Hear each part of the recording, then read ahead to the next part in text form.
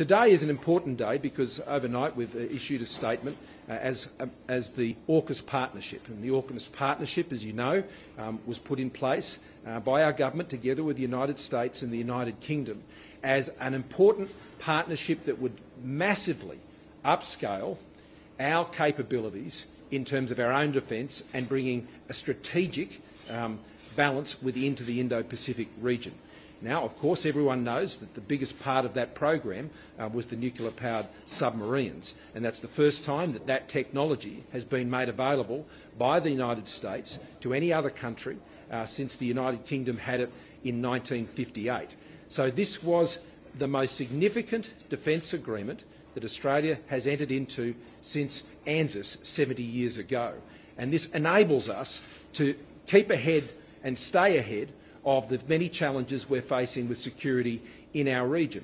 Now, the other things that are a part of AUKUS, even more significantly than in some respects, especially in the near term, is the work we're doing on advanced defence technology. And here at Thales, this is what they do.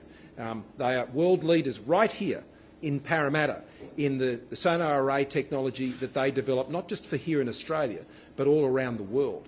And that is a demonstration of Australia's defence industry capability.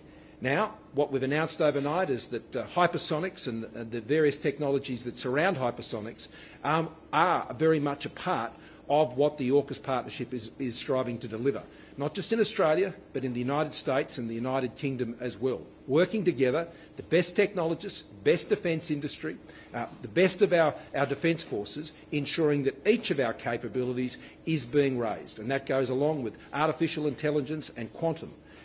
The hypersonic missiles, when will we see them? Why do we need them? Is it because we're worried China will invade us? Is it because we're worried China will invade Taiwan? What are we seeking to prevent or seeking to arm ourselves with?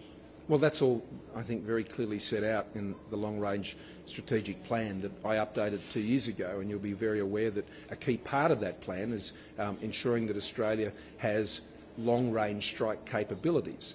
Now, these missiles, hypersonics, are one of the fastest developing area of missile technology, and while Australia, together with our partners and allies, have very sophisticated and very advanced forms of defence, hypersonics are an area where we're looking to significantly upgrade our capabilities, and they're part of modern warfare, just like cyber is part of modern warfare. That's why we put $10 billion into the Red Spice program in this budget to ensure that we can deal with the disabling impact that can come when we have cyber attacks. Now, that's the most significant investment that's ever been made in cyber warfare. But when it comes offensive and defensive, but when it comes to hypersonic missiles, they are one of the key technologies of combat in the future, and the long-range strike capability is a critical part of our defence as set out in our Defence Strategic Plan. Is it your belief in the next decade China will invade Taiwan? And if they were to do so, would Australia be at war with China? Oh, look, I don't engage in that sort of inflammatory rhetoric, Andrew, because it's not my job to put Australians in a position of concern. It's my job to build our Defence Force capabilities working with our partners, and AUKUS is the best example of that, but so is the Quad, to ensure that we can protect and defend and avoid any of the sorts of scenarios that you're talking about. That's why we do these things. We do these things to keep Australians safe.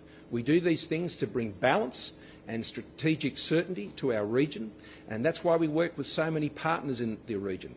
We engage in this as an effort to achieve peace and stability, not the alternative. The reason we invest in all of these things is to create a peaceful environment and a stable environment in our region, not one driven by conflict.